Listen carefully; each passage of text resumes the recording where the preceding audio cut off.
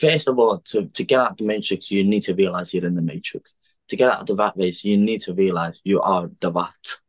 Do you know what I mean? A lot of people don't want to accept that. First thing to fix a problem is to have the awareness of fixing the problem. And a lot of people don't. And like I say, you can start to do that by being constantly aware, taking conscious efforts, to journal, um, be positive, um, serve yourself, take responsibility so you can serve other people. And only then you can plan and prepare to get out of the rat race. The one thing I can tell people to get out of the matrix is to do the opposite to other people. Mm, If you think of it, that 95% of the people are in the matrix, but if you do the opposite to them, you will have high likelihood that you are doing the right thing.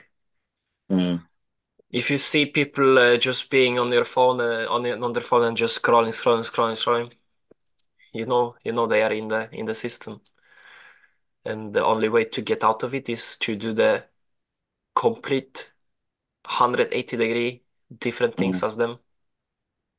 You've got to recognize where you stand first. Mm, Where am I a follower? Am I a leader? Am I doing my own thing? The one thing I've realized is like getting out of the matrix is not for everyone. I've realized that it's not made for everyone. Some people are too soft. For example, they can't handle the hate. They can't handle the lonely chapter. They can't handle taking every responsibility according to their needs and according to their actions. They can't plan for themselves. They can't sacrifice for themselves. This is what I mean. Like a lot of people don't know what it takes or what it needs in order to get out of that race. They don't want to go through that process.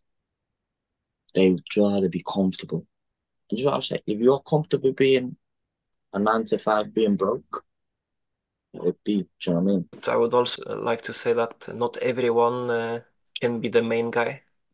So Mm, there are people that are better as number two than being the main guy. I think it's very important that people find similar people to themselves that are out mm, of the matrix and connect with them. But to get to there, first you need to develop yourself. And mm, while you develop yourself, you go through the lonely chapter. And then mm, it's the testament of your character if you manage to sustain the lonely chapter or not. If you mm, manage to do that, you will very easily find somebody that has the same wavelengths as you, and you can connect with them, do business, learn from mm. them, and just find the fellow people with the same mindset and just connect in the group. 100%. But like I say, a lot of people don't want to go through that personal development because it requires a lot of it requires a lot of taming your ego away.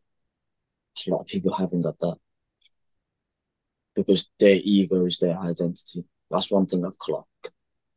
And I've realized a lot of people's ego is that's their only their personal identity is their ego. It's sad, but that's what happens when you're so self-indulgent and pleasure. Rule number one, find enjoyment in challenging and progressing yourself. It goes back to the same thing, which is why I believe like life is simple but complicated by human beings. And I firmly believe like a lot of people complicate their world in order to run away from their problems. It's also about the reality you see. This is only your own reality. I don't know what Exactly. you have in your brain. You don't know what I have in my own brain. Mm. So we need to be conscious that everyone has their own realities. But that comes with stepping out of your own reality and look at it's like perspective versus perception. It's like if you're only on your own perception, then you're never gonna come at the and understand other people's perspective and other people's Mm, world. And this is why a lot of people are ignorant. A lot of people are egotistical. They're not in a learning mindset. They're not in an open mindset type of thing because it's like their way of the highway type of thing.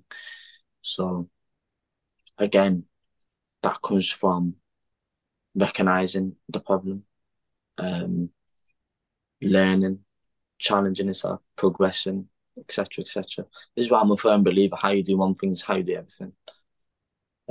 Everything is interlinked to each other. So you just got to be in a high vibration or high status person. You need to work towards that in all aspects of your life. Like I'm sorry, like you can be, yeah, but I'm sorry, you can be a billionaire, but if you've got type 2 diabetes and you're fatty and you're obese, I'm sorry, but yeah, there's no way you're a good rich man, if that makes sense. You're just probably greedy, if that makes sense. A greedy rich man. But a rich man that is physically healthy, has his own charity, has this, has that, gives back, does community work, is this, that. He's more happy and he's more content because he's progressing himself, he's challenging himself, blah, blah, blah, blah, blah. Do you know what I mean? So everything is interlinked. Somebody can be rich, but not everyone can be wealthy. And to become wealthy by being rich in your mind. 100%. But again, what do you go for wealth? To build generational wealth, what you're doing it for, or your future family. Again, serving other people. Mm. It's the same thing, really. So that's what I mean. Like, how you do one thing, how you do everything. So, in essence, if you're doing it for your family, okay, you want to stay for your family for as long as possible. If you want to stay long for your family, you need to stay be healthy and look after your health as well. Look after your mental health. So it's like